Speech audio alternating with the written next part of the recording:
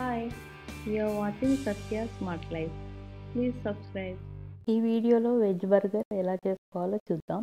ఇంట్లో అయితే చాలా టేస్టీగా ఈజీగా తయారు చేసుకోవచ్చు. ముందుగా ఆలు మటర్ సాల్ట్ వేసి బాయిల్ చేసి పక్కన పెట్టుకోవాలి.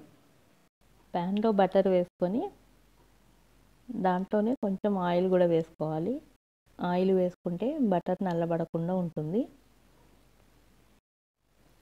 ఇప్పుడు ఇందులోకి అల్లము పచ్చిమిర్చి కొంచెం కచ్చాపచ్చాలా పేస్ట్ చేసుకొని లేదా చిన్న చిన్న ముక్కలుగైనా కట్ చేసి వేసుకొని ఫ్రై చేసుకోవాలి. చిన్నగా కట్ చేసుకున్న ఉల్లిపాయలు, తర్వాత హాఫ్ కప్పు క్యాప్సికం కూడా చిన్న చిన్న ముక్కలుగా కట్ చేసి వేసుకోవాలి.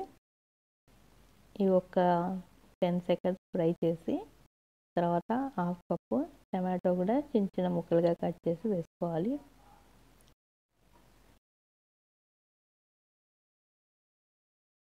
క్యాప్సికమ్ టమాటోకి సరిపోయేంత ఉప్పు కూడా వేసుకొని బాగా ఫ్రై చేసుకోవాలి.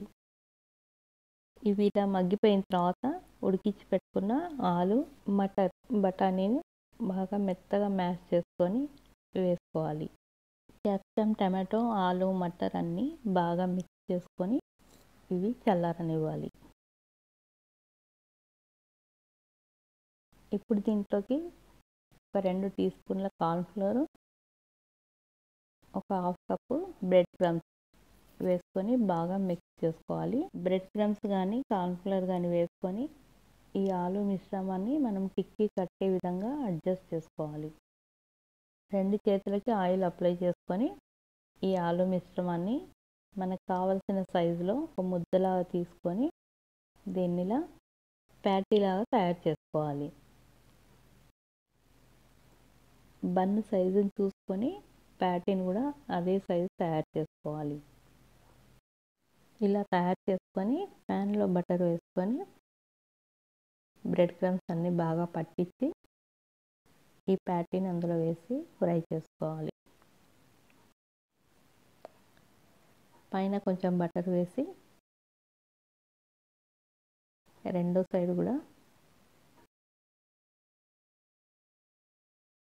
మంచి కలర్ వచ్చే వరకు ఫ్రై చేసుకోవాలి. బన్ స్లైస్ తీసుకొని బటర్ అప్లై చేసి కాసేపు ఫ్రై చేసుకోవాలి. ఇలా 2 పీసులు ఫ్రై చేసి పెట్టుకోవాలి.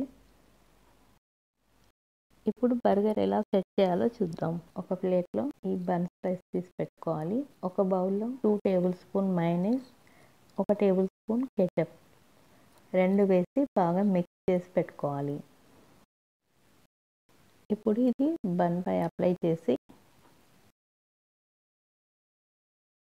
దానిపైన కుకుంబర్ స్లైస్, ఒక టమాటో స్లైస్, కొన్ని ఆనియన్ పీసెస్, వీటిపైన ఆలు ప్యాటీ పెట్టేసుకొని పైనుంచి చీజ్ స్లైస్ ఒకటి వేసుకోవాలి. పైనుంచి మరి కొంచెం మేయోనైజ్ మిక్స్ వేసి పైనుంచి బ్రెడ్ స్లైస్ వేసుకొని ఒకసారి ఇలా గట్టిగా నొక్కి పెట్టుకోవాలి. వెజ్ బర్గర్ రెడీ అయిపోయింది. వీటిని ఫ్రెంచ్ ఫ్రైతో సర్వ్ చేస్తే చాలా టేస్టీగా ఉంటుంది.